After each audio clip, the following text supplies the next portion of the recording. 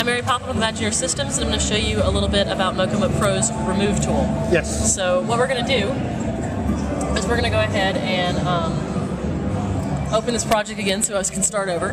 And what I'm going to do is I'm going to go ahead and draw a spline around the object I want to remove at first. So I am really pretty not into roto. So what I want to do is I want Mocha to do the roto for me. So I'm going to draw my garbage shape, and I'm going to just go ahead and track through. And you'll notice the shape will follow the track along. It'll follow the skier because it's a fairly intelligent tracker. Even though it's not necessarily planar data that I'm following, it's still close enough for me to get a decent solve. So I'm going to go ahead and adjust the end part of my, my roto shape here so that I get a nice transition between the two areas.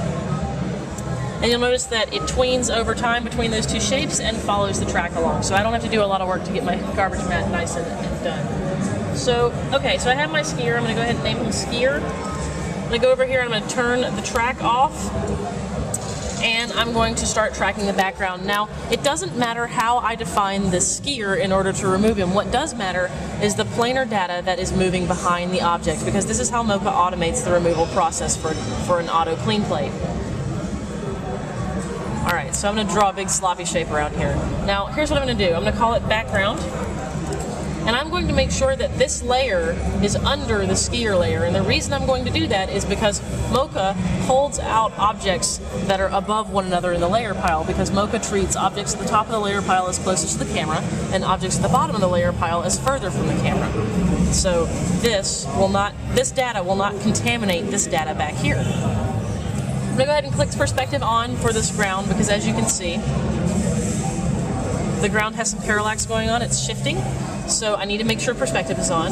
Now what I'm also going to do is I'm going to go over here to link to track, and I'm going to link to none. And what that does is that does not move the spline along with my track anymore, because you remember how this followed my track? I don't want this to follow the track. I want to just read the ground as it moves underneath like a scanner. So I'm going to go ahead and track forward. Actually, I want to do one more thing. I, as an artist, like to be able to see what's going on with the track, so I'm going to align the surface and grid tool to the ground in a rough way, just as a visual check for myself to see what the track is doing as I track. So I'm going to try tracking one more time.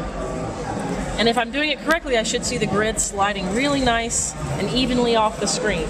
If I'm doing it wrong, it'll wobble, pop, shift, and do other funky things that it shouldn't be doing. And this is how I know whether or not I have a good track without going in and starting to render, which takes a long time. You know, I mean, well, okay, our render doesn't take that long, but when you render in general, you want to be able to check your data before you start hitting the render button. So, alright, so let's scroll through and make sure that looks nice.